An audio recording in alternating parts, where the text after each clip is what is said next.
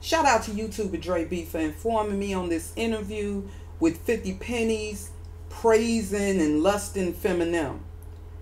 Now we will see why and how 50 Snitch earned his satanic hella weird star of shame.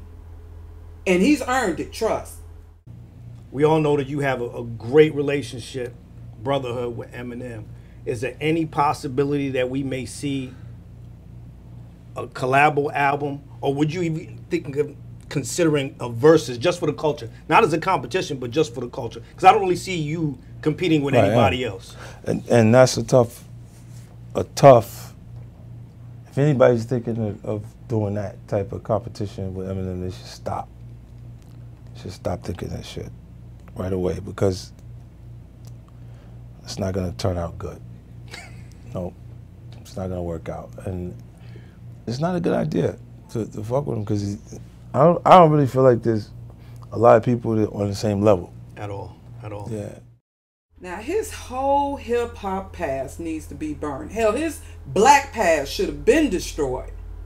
And saying some ish like that, what he's saying is a major disrespect against all the pioneers of hip hop.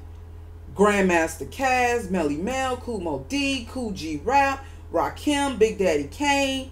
But what's really sad is that some of these pioneers today, they would co-sign. And we know the real reason why. Because like the Black Authority said on Big Daddy Kane, putting Eminem on this pedestal above himself, while we, the true loyal hip-hop community, are continuously trying to protect these brothers' legacies, they're just giving it away. And look at how this interview is playing along. Now, this is another brother, a brother who, you know, he may be within that age group of the earlier followers of hip-hop, of the pioneers of hip-hop. And look at how he's playing along. Obviously, they are both being paid to praise Massa Marshall. Bro, you know, that Marshall Mathers LP sold 22 million copies. Alone. Yeah. I think it went to 23. It was like 22, 23. I was like, and his record sales is right where he left off too. Still #1. You know, it's pretty tough for you to question it, right? And we know why that is. Y'all know damn well that it ain't just about Eminem's skills. Because if that were the case, Vanilla Ice would not have outsold so many rappers that was out at the time that he was out, like Rakim and Big Daddy Kane. And they didn't even come close to Vanilla Ice in album sales. And I'm going to say this again. Despite who is more skilled as an MC, Vanilla Ice was actually way more hip-hop because he did more elements in hip-hop, like dancing and beatboxing. And it's more likely that blacks would have listened to Ice Ice Baby over most of Eminem's songs, because at least Vanilla Ice had more rhythm. And he didn't rap about killing his mama and ish that we totally could not relate to. Neither was he caught saying all that racist ish like Eminem. But check out what 50 Snitch says here. This is the real nail in the coffin.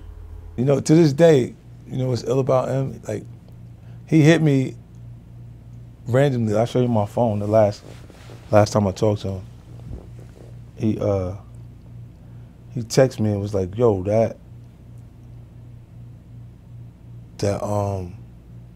when you gonna fly me in private so I can land on that dick?"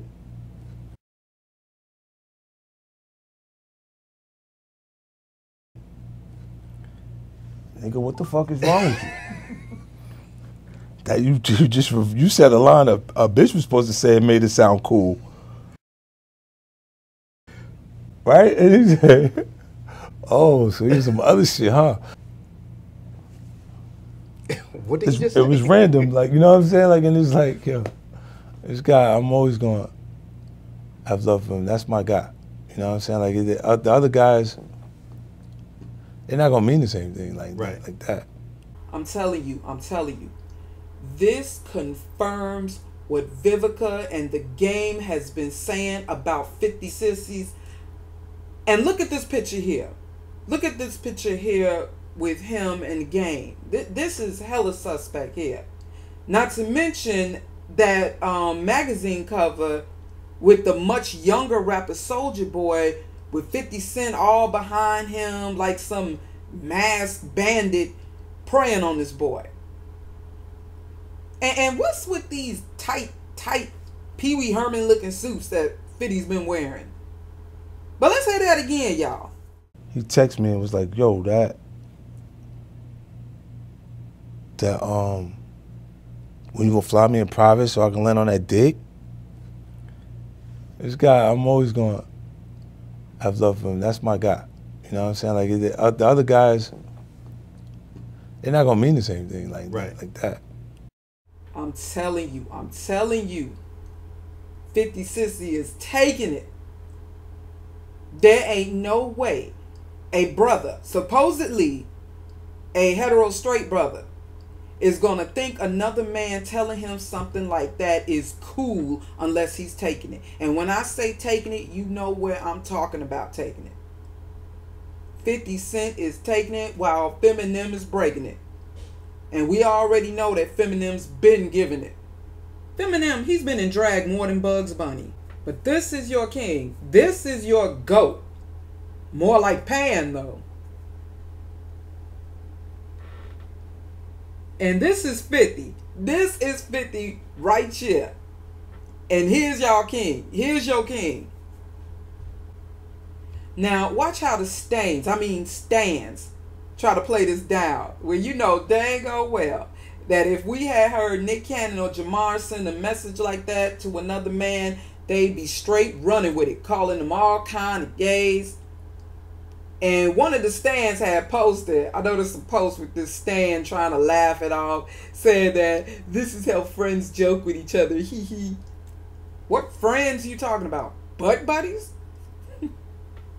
And I'm waiting for those response videos from those eye-bucking mouthpieces who are always doing these response videos in favor of Eminem, hoping to get the more corny mainstream viewers and supporters by being black mouthpieces for white stands. They're probably going to ignore this one, hoping that nobody finds out about this recent interview. And once again, stands, don't waste your time up in my comment section. If your first 3 words, if I see that your first 3 words type reveal that you are a stan, I'm deleting and blocking, no further reading, so don't waste your keystrokes.